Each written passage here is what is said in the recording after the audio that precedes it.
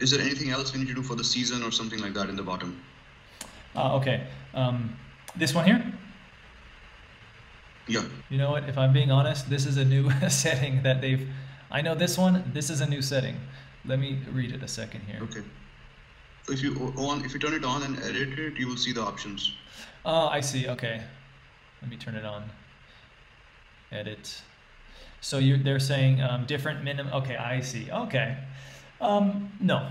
For a new listing, I wouldn't get into all these customizations. This, however, is useful as PriceLabs. They're a great company. They're very in tune with what we want. Yeah, this makes a lot of sense. For me, there's basically two seasons. There's a high and a low. I changed the base and the minimum. However, it's not just like that high to low season with a snap of the fingers. Okay.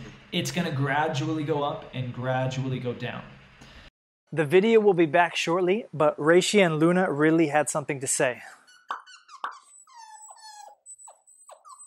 So I don't think you actually need this because you should be monitoring it every week. That's what I do. That's what you should do, especially at the beginning.